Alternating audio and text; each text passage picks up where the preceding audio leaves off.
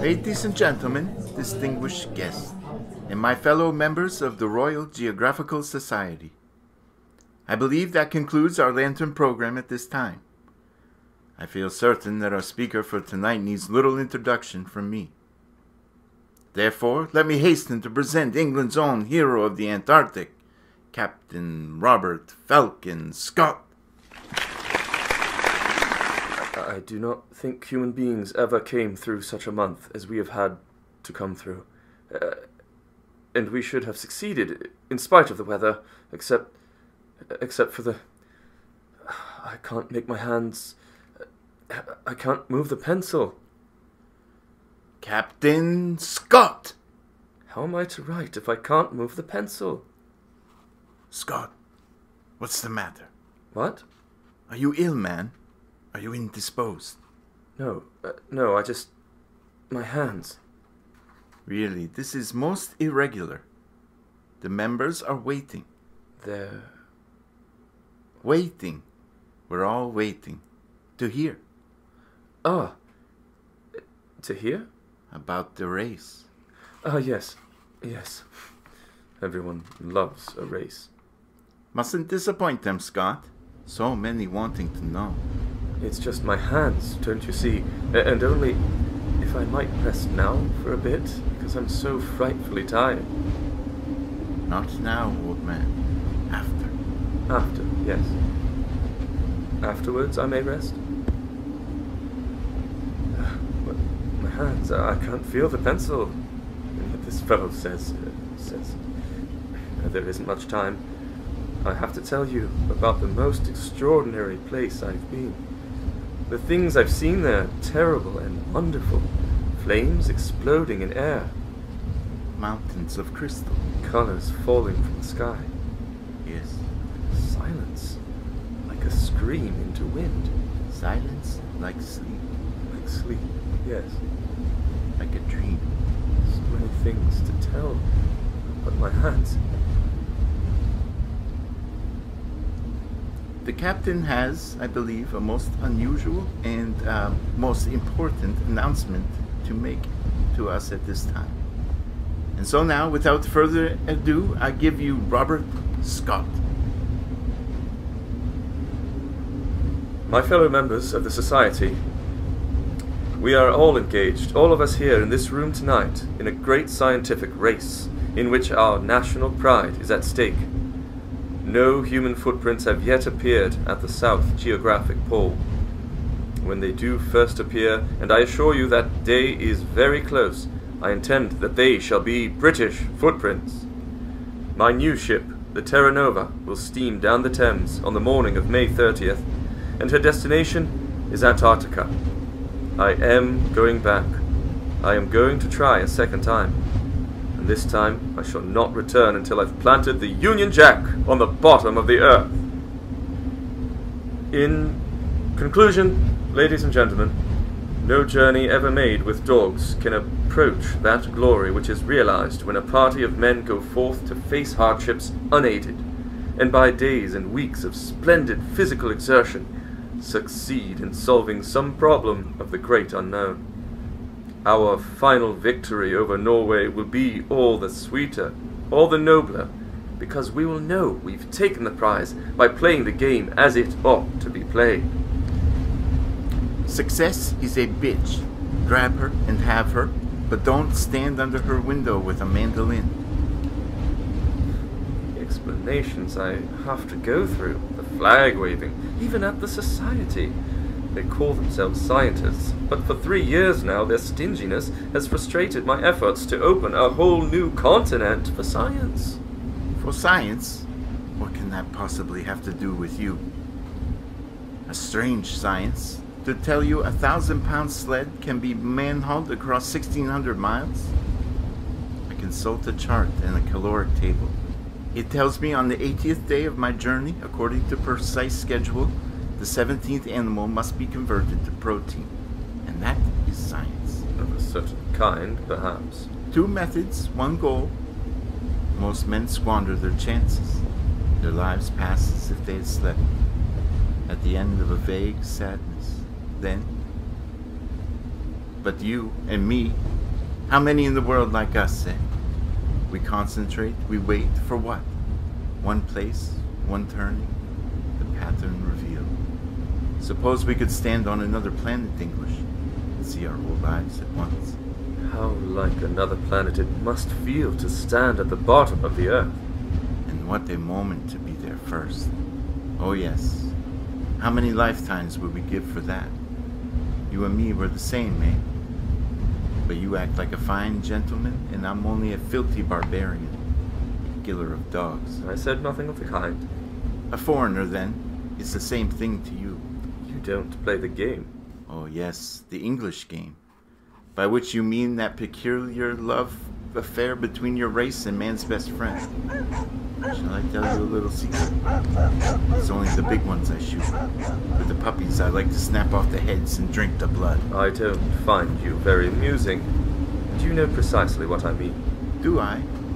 Oh, yes. You're angry because I swore to take the North Pole and leave the South to you. Yes, damn it. You betrayed my trust for the shabby little advantage of a few weeks' head start. You lied to me in front of the whole world. It wasn't a lie. I meant what I said, for as long as it was convenient. Oh, but I did want the North, more than you've ever wanted anything in your life. From the time I sat in the firelight and listened to the tales of huge ice caps, where perhaps the gods still walked the earth. But you see, the American beat me there. You know what it is to see a dream strangled in newspaper cuttings? No. Well, I can't see the point of being the second man in history to reach the North Pole, can you? I'm going south, English. You're at liberty to try. A decent sense of courtesy towards a brother explorer is more than I have any right to expect. Think of it as a sporting gesture, Scott. Just a bit of healthy open-air competition. Isn't that part of playing your damned game? As for the dogs, I won't apologize for common sense. A husky is 50 pounds of dinner hauling you along until you need to eat it. There are rules, codes, standards among civilized men. One doesn't cease behaving properly simply because one is entering a wilderness. All the more reason to set an example. You'll never understand. You're not English. But I do understand. Playing the game means treating your dogs like gentlemen and your gentlemen like dogs. You're an infant tickling yourself with a razor. Listen to me, English. Success is a bitch. You can grab her and have her if your plan is right, and that's all. Not because you made her swoon with your virtue, so learn the passion for details. That's not so romantic, but it can keep bread in your belly and your backside out of the snow. Amundsen, wait! Amundsen! I will wait, in the one place that I can afford to wait for a man as determined as you. In the meantime, think of the details. Give us some tea, my blood's turned to ice. That line of clouds, you've seen them. Yes. Storm heads. But too early for this season. I've never seen such clouds. Yes. Well, we can't think of everything. Between the far edge of the plan and the near edge of danger, there's always just that tiny crack of luck. So narrow you could barely drive a man's hand into it. He had no right to keep it to himself. It doesn't make any sense. Why should it? This cold, so hard on the sick man, he never heals.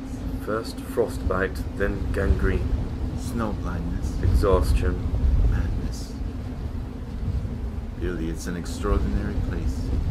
It wants so much for you to be dead. I struck him. I can't believe I struck him. He behaved like a fool. But I had no right. A sick man, and a petty officer at that. Which bothers you more? That you struck him, or that he's going to die? Toughen your heart, English. You know it has to be done. Yes, I must leave him behind. Of course.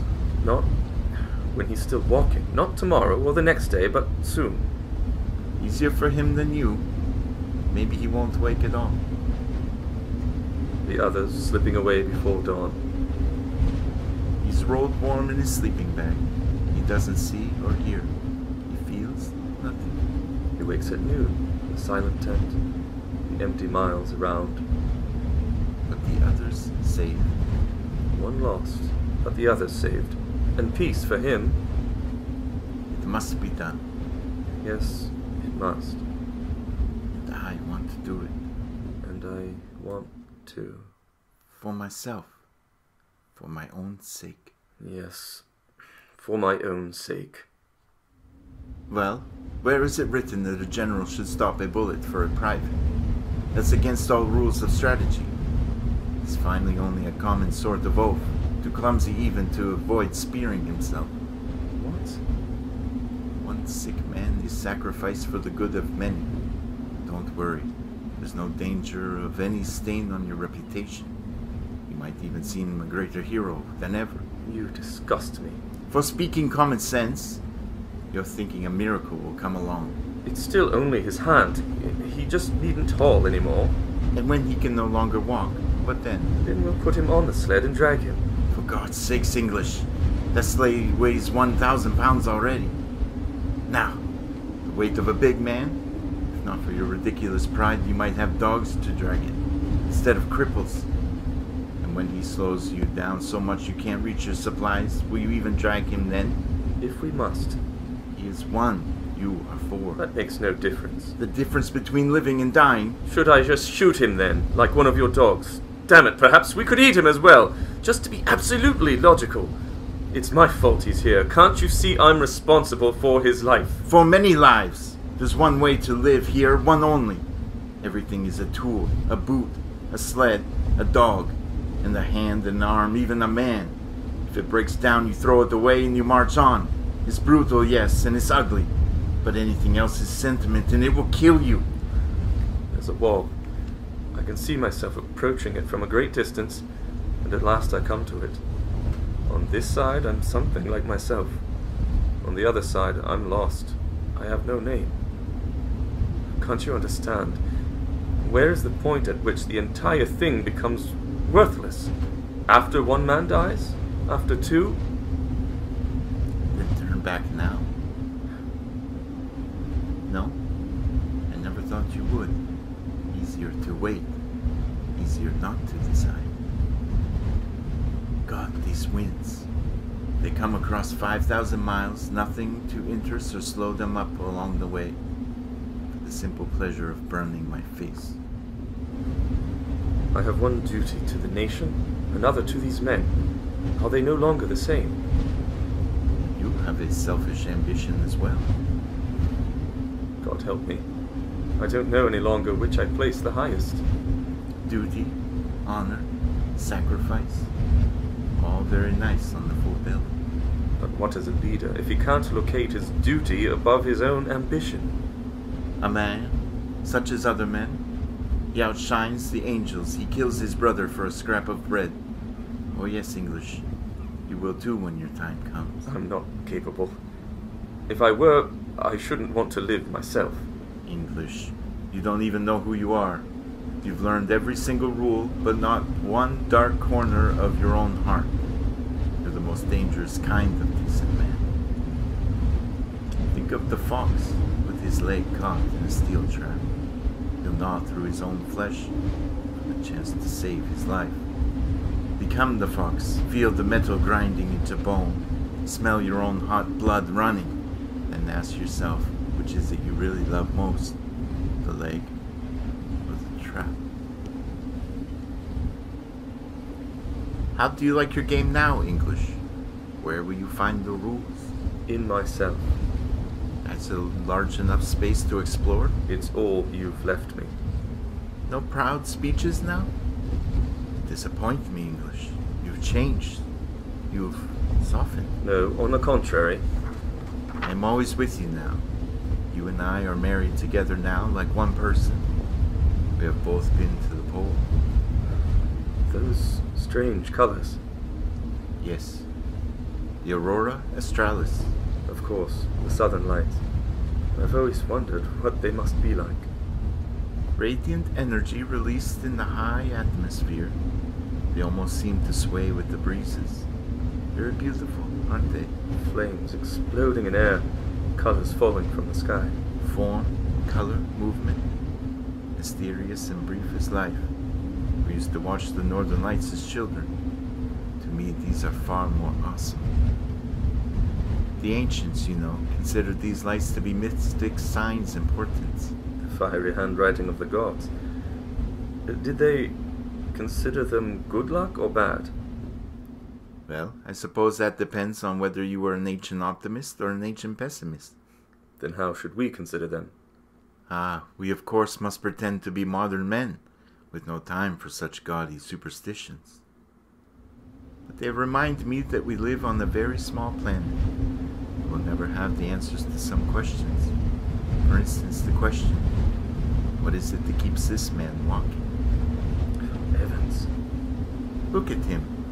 His hands are swollen to lumps. The fingernails are all dislodged. Fluid streams constantly down his legs and freezes there in seconds. His ears are lost. The tip of his nose. The mind is clouded, dull, stupid. Then how is it this creature is still able to put one foot in front of the other? Home. Home. The thought of home keeps him moving. All of us. The people we shall see there, the things we'll do. Memories. I can't decide whether it's good to let them dwell on it. It gives them an incentive, yes, but sometimes it also makes them tense and moody. I suppose, though, that nothing I could say or do could possibly stop them from thinking of home. I tell you true English. It would have been kinder to put a bullet through his head. No use to try and give him a proper burial. The ground's like granite. Scott. We'll leave him where he lies. In time, the snow and ice will cover him, and the wind be his true marker. Scott! What? Get up. Yes. For 2 weeks since Evans died, you've walked as if you slept. Now the men are dying on their feet. Get up and march, Scott. Yes. Must keep marching. Only 40 miles left now. The stench of gangrene is in the tent. Oates' feet are destroyed. Bowers is snowblind. Only 40, do you hear me? By God, I've almost got them home. The sky is darkening. If the storms come now, you'll be finished. Oates is slowing you down just as Evans did.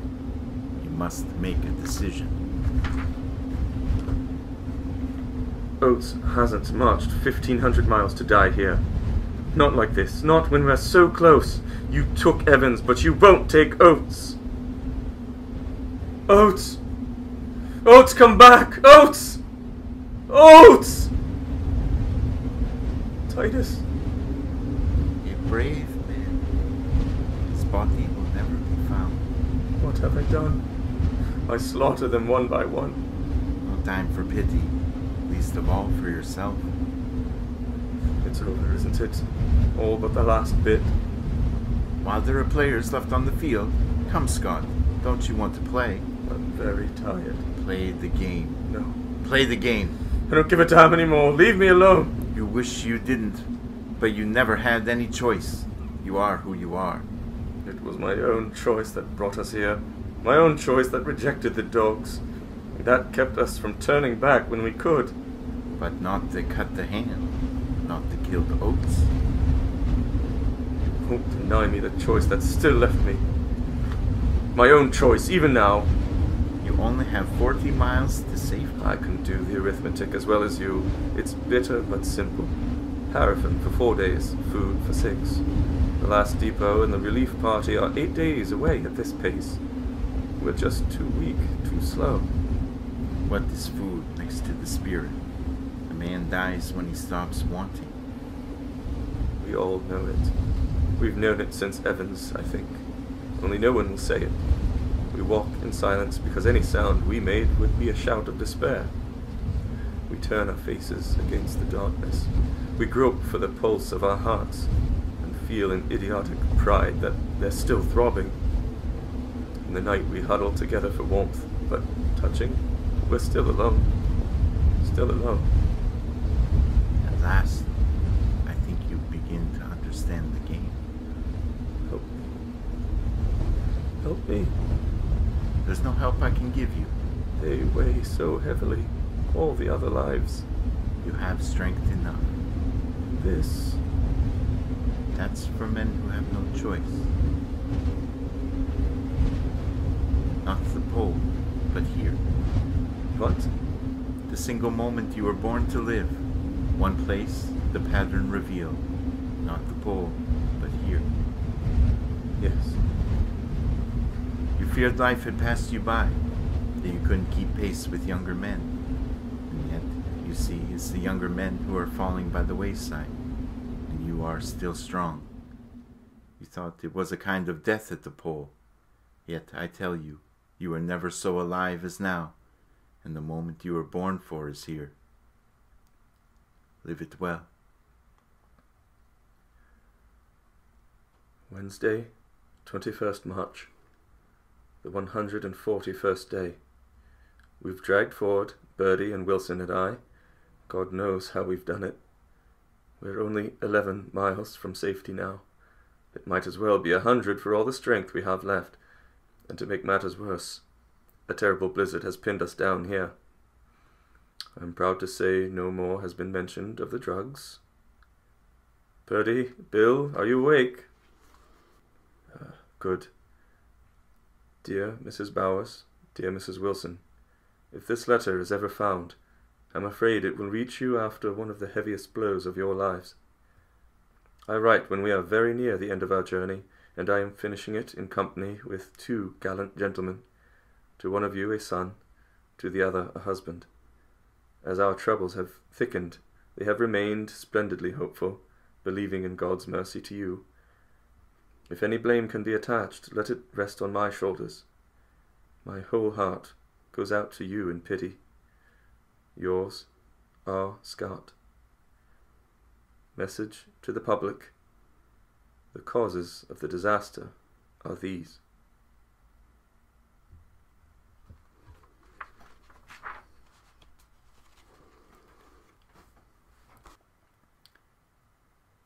Far away on the great ice shelf, your bodies lie still where they fell, perfectly preserved, fresh as life, magical. You who are so afraid of aging, and every year as the shelf builds itself outwards, you move a few feet closer to the edge, where the great chunks of iceberg break off into the sea. One day, a great crystal barge will break away and carry you off, Scott, like a Viking king surrounded by his lieutenants. Then together you'll sail northwards at last, into warm seas, into the sun again, north towards home. For my own sake, I do not regret this journey. We took risks, we knew we took them. Things have come out against us, and therefore we have no cause for complaint. Had we lived, I should have had a tale to tell of the hardihood, endurance, and courage of my companions, which would have stirred the heart of every Englishman. These rough notes and our dead bodies must tell the tale.